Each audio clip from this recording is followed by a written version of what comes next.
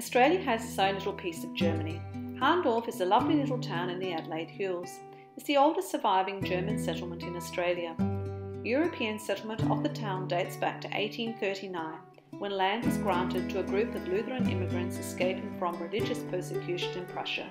They arrived on the ship the Zebra in late December 1838, just 2 years after the first British settlers arrived. But the passengers on the Zebra couldn't actually disembark due to low tides and mudfloods until early January 1839. The captain of the Zebra, Dirk Hahn, who was actually Danish, could speak English and help the new arrivals find land for them to farm. The settlement was called Hahndorf, Hahn's village, in honour of him. There were 38 families who arrived on the Zebra, and they were joined by 14 families who had earlier settled at Clemzig on the Adelaide Plain. These families formed the group of 52 pioneering families whose names are on the Pioneer Memorial Arch in the town.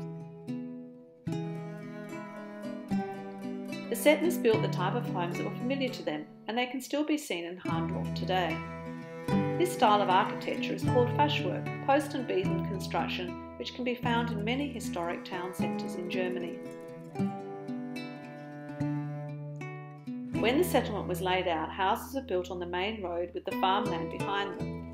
The majority of those houses have now been converted to a variety of businesses. The houses were built with steep roofs. Back in Prussia, this was for the snow to slide off the roof. Heavy snowfall wasn't something that was going to happen in the Adelaide Hills. The occasional snow flurry every few years was the most that they could expect.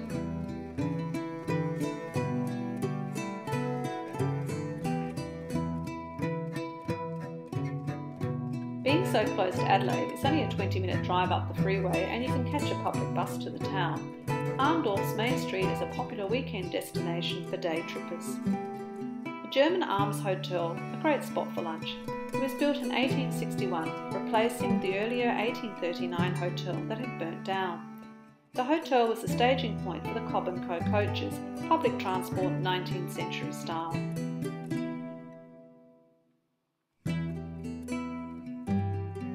The Hahndorf mill had been the area's flour mill, and now it's a restaurant and bar complex.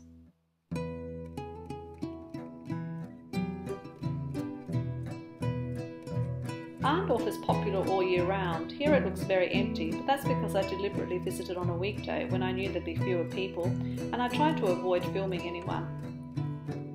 Autumn is a particularly nice time to go because of all the local colour.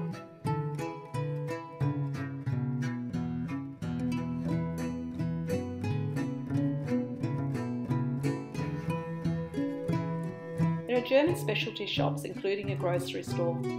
This one advertises that it sells German lollies, translation for the Brits, German sweets, and for the North Americans, German candy.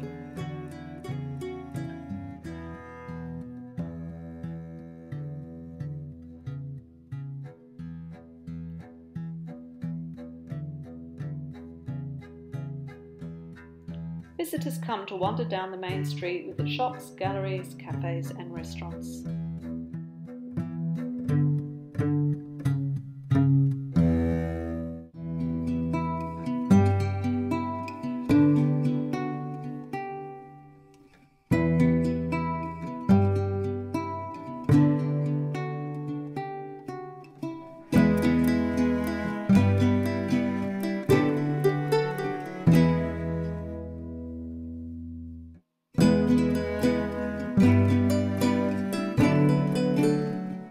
In August 1880, 300 chestnut, cork, elm and plane trees were planted along the main road of Hahndorf, and they make a wonderful tunnel as you enter or exit the town.